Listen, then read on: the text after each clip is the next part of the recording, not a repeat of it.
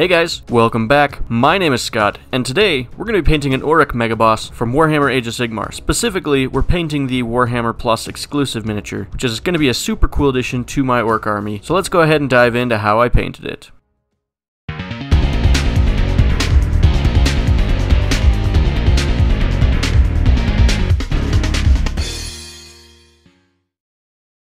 To get this model ready for painting, I've primed it using charcoal gray paint plus primer from Rust-Oleum.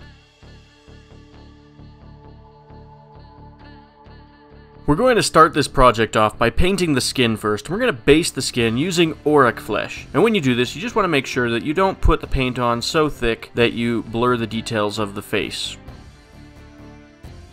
Once that base color is dried, we're going to take Biel-Tan Green and we're going to use this to do a overall wash on all of the flesh.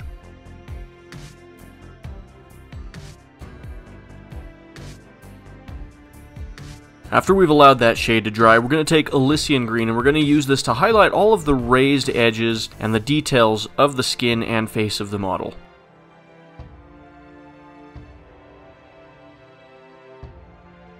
Now that we have the skin done, we're going to begin working on the pants on the model, and we're going to base this using Thunderhawk Blue.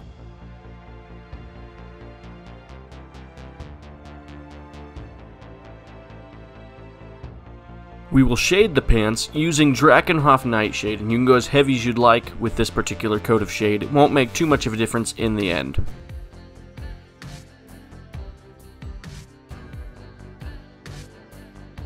Once that shade is dried, we're going to bring back Thunderhawk Blue and we're going to layer this over all of the raised ridges and the creases on the pants.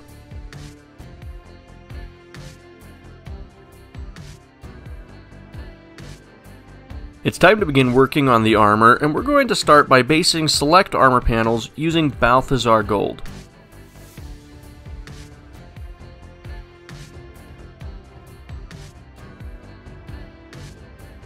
Once that metallic color is in place, we're going to take Agrax Earthshade and we're going to do a light wash over all of the copper panels that we've just painted.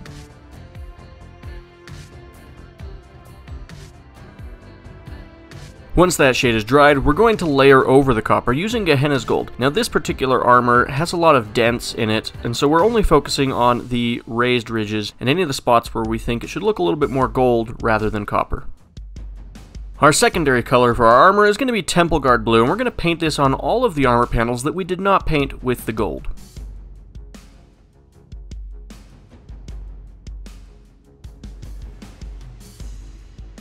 We're going to shade all of the blue armor panels using Contrast Talassar Blue. Now I do water this down just a little bit, just so that it doesn't darken down the color of our blue too much. Now we're going to bring the Temple Guard Blue back again, and we're going to layer over the raised ridges of the armor, just like we did with the gold layered over the copper.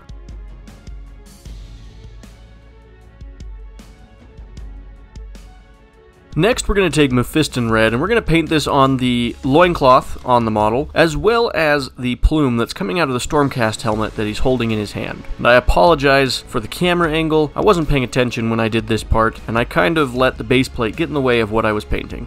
Once that red is in place, we're going to shade it using Carroburg Crimson. You want to go nice and heavy with this shade so that it gets into all those recesses, especially on the plume.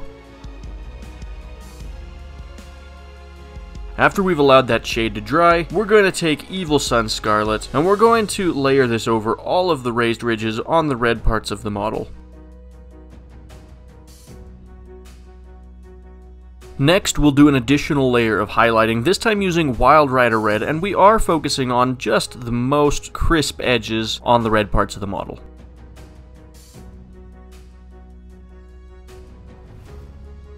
Now, this next step might seem a little bit weird, but we're going to take Moot Green and we're going to use this to base coat the head of the axe as well as the blade of the dagger that's on the model's belt. Once we're finished with that green, we're going to take Biel-Tan Green and we're going to wash this over the axe head.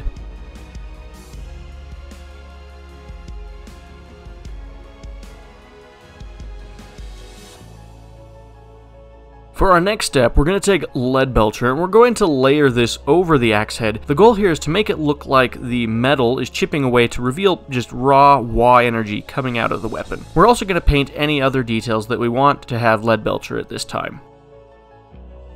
Now that we're done with that, we're going to take Rhinox Hide, and we're going to use this to paint any of the wood or leather that appears on the model. This includes the handle of the axe, as well as the bar that holds up his icon on his back plate. Next, we're going to take Baneblade Brown, and we're going to paint this on the handle wraps that appear on the axe, as well as around the wrists of the model and the calves of the model. We're also going to take Morghast Bone, and we're going to use this as the base color for all of the bone and teeth parts that appear on the model.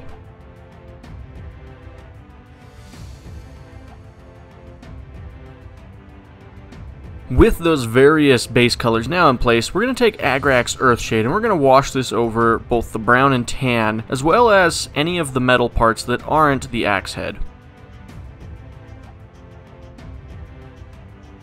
We're going to shade all of the bone and teeth on the model using Contrast Skeleton Horde, and you don't want to go too heavy with this because it will turn your cream bone color into more of a brown, and we don't want that. Once those shade colors have dried, we're going to take Screaming Skull, and we're going to layer this over all of the bones and teeth on the model. And we are focusing just on the ridges and any flat surfaces that need to be brighter.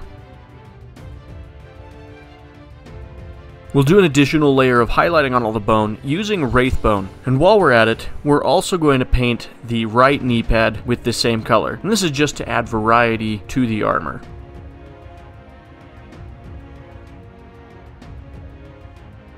Next, we're going to take Stormhost Silver, and we're going to layer this over the chainmail on the armor, as well as any of the Stormcast Eternal heads that are scattered across the model. Now we're going to take Zhandri Dust, and we're going to go back and edge highlight all of the wraps that are on the handle and wrists of the model.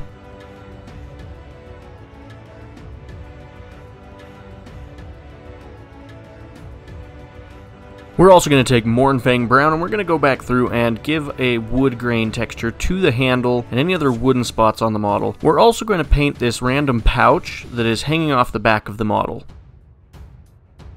Our final step in this project is to take Seraphim Sepia, and we're going to water this down just a little bit and use this to shade the white knee pad that we painted earlier. If you wanted to do an additional bit of detail, you could go back through with Wraithbone again and highlight the raised ridges of this knee pad.